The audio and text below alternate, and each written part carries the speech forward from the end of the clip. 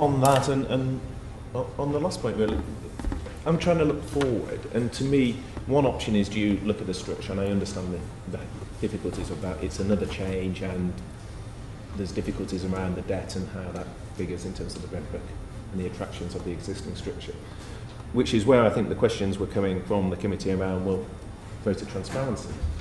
But what I find amazing is there seems a reluctance to have the NAO or greater transparency on this as well. And as the accounting officer, it's clear that there are problems on the international benchmark, on the cost of the finance, on a number of the things in the report.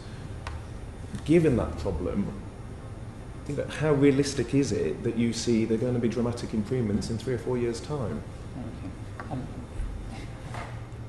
I don't know why I'm bothering to argue this really, but look, the regulator has just told you he thinks he has enough powers to get the data he needs. Okay, I perceive that what goes behind your questions are actually some or other network red is pulling the wool over somebody's eyes. That comes down to a question of power. Can you actually get what you want out of the organisation? The regulator is telling you he has got that power. And so one question might be actually, is he using it enough? It's not self-evident to me. It's not self-evident to me why I give another body essentially the same powers, which I deem to be enough. Now, you may say that actually therein lies the difference, that if I gave them both the same powers, the NAO would do better. I guess I'm just not sure.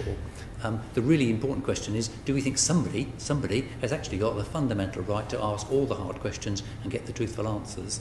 And that's the thing which, as a matter of the way it's been set up, is what the regulator was supposed to be capable of doing and what the regulator is saying he can do. But the report itself is saying, for example, on the affordability test, there is a degree of circularity.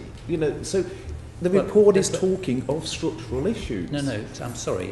What that says is there's a circularity if the person that's trying to think what something might cost is the person being regulated. That's a different point from, does anybody have the right powers to see the information? Right? It just is. I mean, there's no point in asking me and the regulator to sit down and work out what things might cost ab initio. The other question is, there is are a you testing. happy with the regulator's performance to date? Sorry?